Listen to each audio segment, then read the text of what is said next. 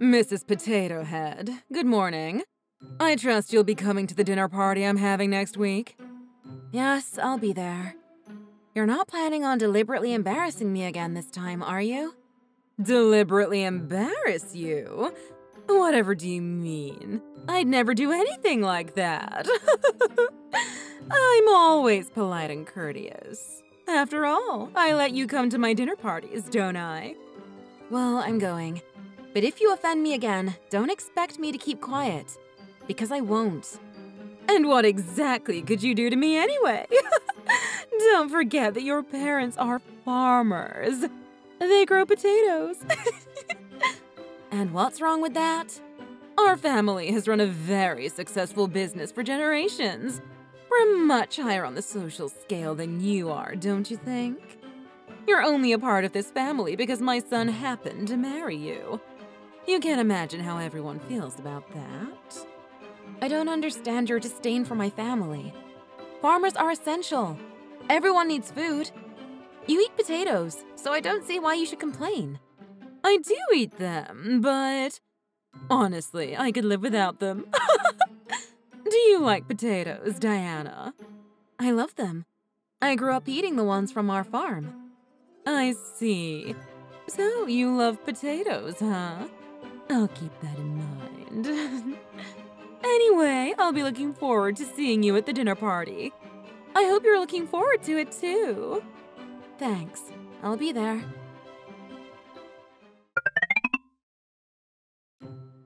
Diana, are you really going today? I told your mom I would. And the dinner party is later today. I can't cancel now. There's no way I'm backing down to your mom. I'm going no matter what. Look, I understand how you feel. But you know how my mom is. I don't want to sit there and watch as she deliberately tries to get under your skin. It's okay. Besides, I know you'll be there to stand up for me if it goes too far. Anytime your mom does something like that, you always step in and take my side. I appreciate that. But don't worry about me this time. Of course I step in. I'm your husband. Even I think my mom goes too far sometimes. She's always been kind of mean. I think that's why she doesn't have a lot of friends. But this is between me and her. I'm not gonna let her push me around. I'm your wife, so I'm going to this dinner party with you whether she wants me there or not. If she tries something or steps out of line, I'll be more than happy to put up a fight. Put up a fight? Did you tell her that? I sure did. I didn't tell her I'm considering canceling their contract, though. I'd be okay with it if you did that. But would your family be okay? If your parents stopped supplying my family's company with vegetables, it'd put a huge damper on the business, at least for a while. But you know I don't care about that. I wouldn't care if that place ran itself into the ground. But wouldn't doing that impact your parents too? I mean, not having someone to sell their vegetables to. I spoke to my parents about that a while ago. They found a new buyer that wants a contract with them. So my parents are basically waiting for me to give them the okay to cut off supply to your family's company and go with the new buyer. Your mom's too stupid to know that the farms they buy their ingredients from are all owned by my parents and that we don't need to sell to them anymore. Your parents found a new buyer? That's great news! You should have told me sooner. This'll really get back at my mom. You're happy that my parents might be screwing over your family's company? Of course I am! It'll piss off all the snobs in my family that have been treating you like crap. Especially my mom. She looks down her nose at you because your family are farmers. But now you've got a chance to outsmart her and show her just how important your family's job is. Really? But, Victor, this decision is going to affect your entire family. I thought you'd be against it. Against it? I've been hoping your family would do it for a while now. I was worried about your parents' farm, though. That's why I never even proposed that option to you. But honestly, if your family isn't our supplier anymore, neither of us have to worry about the other's family business, right? That's exactly what I was thinking. Thanks, Victor. I'm really glad you're on my side.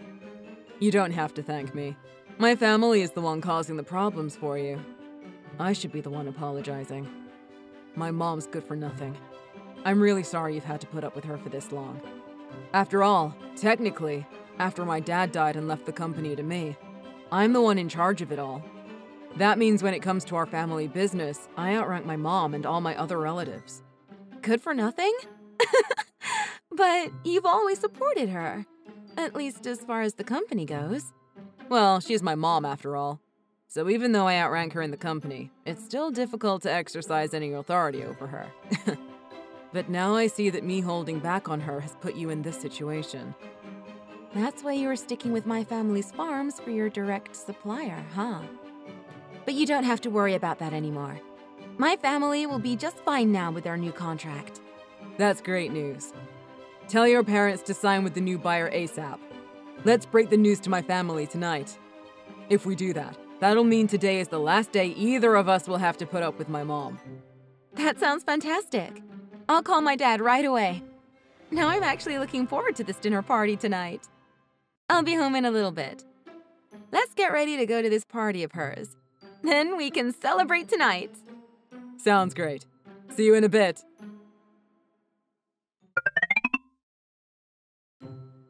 Diana, dinner was just served. What are you running off to the washroom for? That's just rude, don't you think? Hurry up and come back here so we can all have dinner together.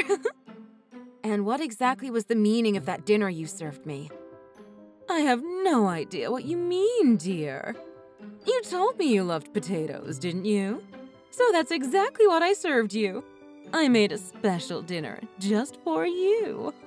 You couldn't possibly think I was just going to eat a raw potato plopped on my plate. You have to do something to a potato before you serve it. Or do you not even know that much about cooking? I don't see how a peasant has any right to complain. Haven't you heard the saying, beggars can't be choosers? What did you call me? Compared to a wealthy family like ours, you are a peasant, Diana. Is that too old of a term for you? What's a more current term for people like you? Country bumpkin? Oh, so now you're not even going to beat around the bush, huh? You're just gonna come out and directly insult me, huh? For a woman of such high class, aren't you at all embarrassed to do that? You're the one who should be embarrassed around here. You're the farmer. Just get back to the dinner table. We're all waiting for you to eat your dinner. And what is Victor doing right now? Well, he didn't say anything to me. So I think he wants you to eat this potato too. Liar. Just get back here. Are you trying to make Victor look bad or something? Our whole family is here. Get out of the bathroom and come have dinner with us. Oh, and because you're from the potato farming family, I expect you to eat this potato. No, I'm leaving. Well, at least take the potato with you. And by the way, we're canceling our contract with you. What contract? What are you talking about? I've never signed any sort of contract with you. My family's farms. The supplier of vegetables for your entire company is Meadow Valley Farms, isn't it? Those are my parents' farms. That means all the vegetables you get for your TV dinner company is supplied by my parents. What? No. That's not even possible. The farm that we use to get our vegetables is… Come to think of it, I don't even know the name of our supplier. It doesn't matter. There's no way it's your family. Don't say such stupid things. Do you want me to embarrass you even further tonight? Maybe you didn't know, but my maiden name is Peterson. Does that name ring a bell?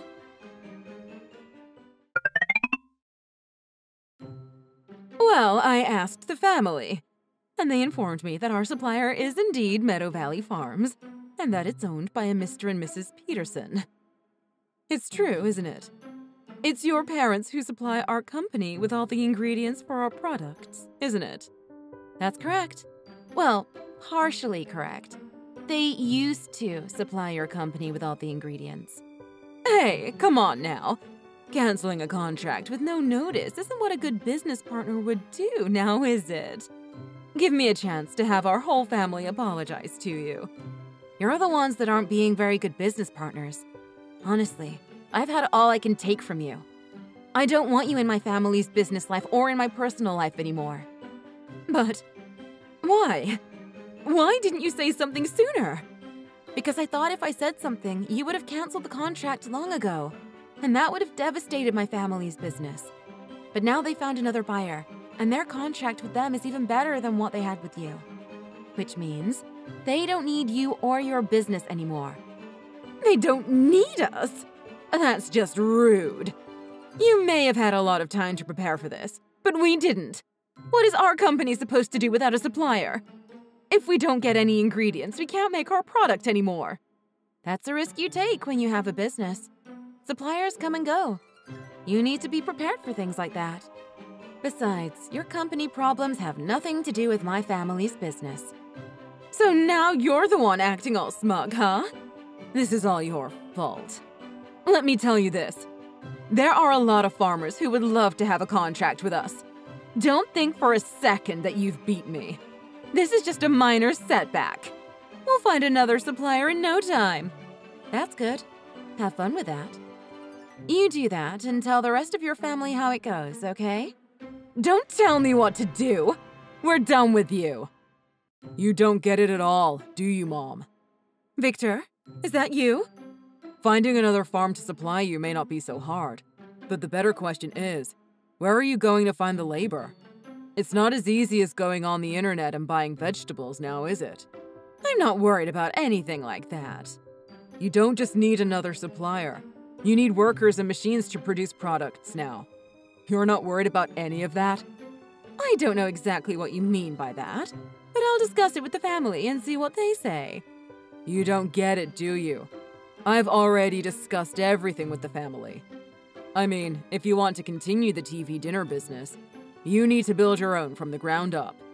We're kicking you out of the family company. Huh? Don't feel bad. It's not just you. Anyone who's been mean to my wife is getting the boot.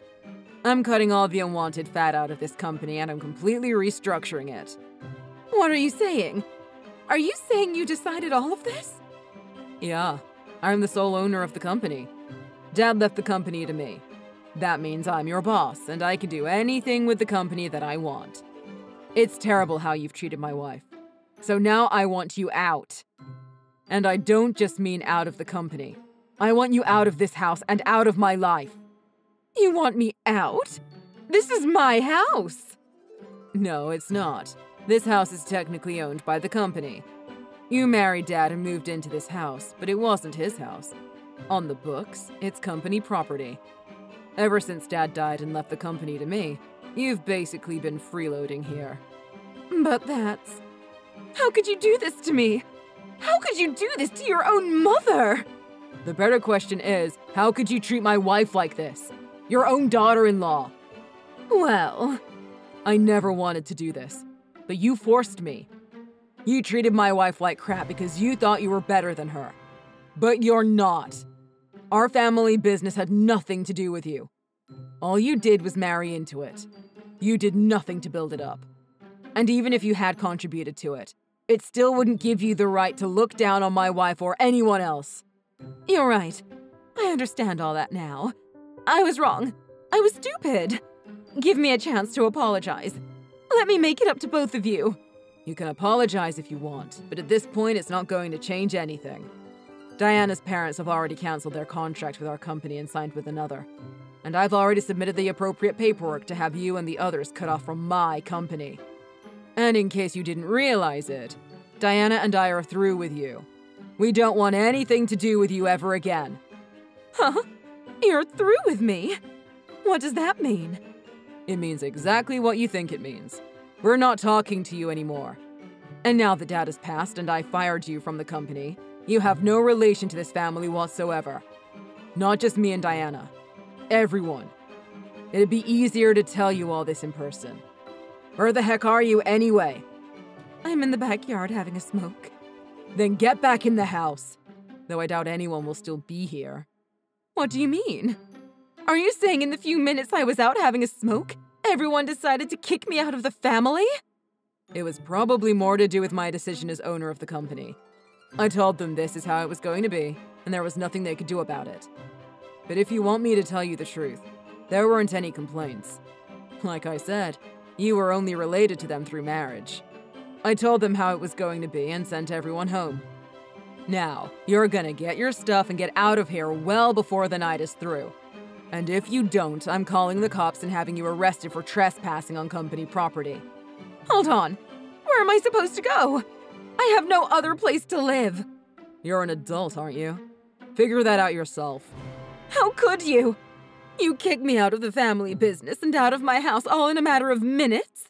How am I supposed to live? Now I have no house and no job. What am I supposed to do? You kept treating Diana like she was poor. Now's your chance to see what poor life really is. Okay, I see what you're doing. I'll prove to you that I can do this, and then you'll have to forgive me. That'll never happen. I can never forgive you for how you treated the woman I love. I'm cutting all ties to you. That means I'm blocking your number, too. You might be able to kick me out of this place because it's company property, but don't forget that I know where you two live. If I have to, I'll force my way into your house. Again, good luck with that. We've already sold our house. We're moving away to live a quiet life, away from all this. And we haven't told anyone where we moved to. What? You've got to be kidding. Right? I'm not kidding about any of this. I can't believe you thought there'd be no repercussions for treating my wife like this. You're pathetic. Are you really going to do this to me? I'm your mother. If you leave me like this, you're going to regret it. I know you'll feel bad, and it'll eat away at you. Well, having a mom does have some benefits. But then again, I can live without him.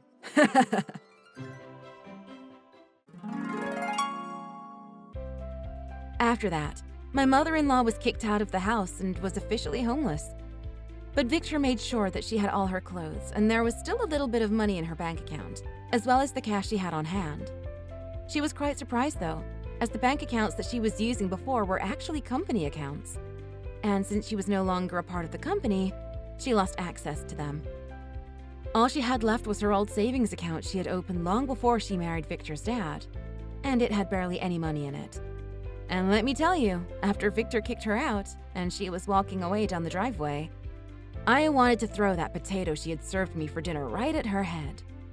But then I realized it would have been a waste of a perfectly good potato. I think when she saw the look in Victor's eyes when he closed the door on her, she knew there was no way he was ever going to forgive her, and that there was no way that she'd ever be coming back. After she was out of sight, down the driveway, we never saw her again. As for Victor and I, we did sell our old house, just like Victor had told his mom. We built a new house in a small town far from his family's business. We're actually living not too far from one of the farms that my parents own and operate, so I often go there to help them out. We're living a quiet life now, and we both love it. Thanks for watching! If you liked this video, please press the like button. See you next time!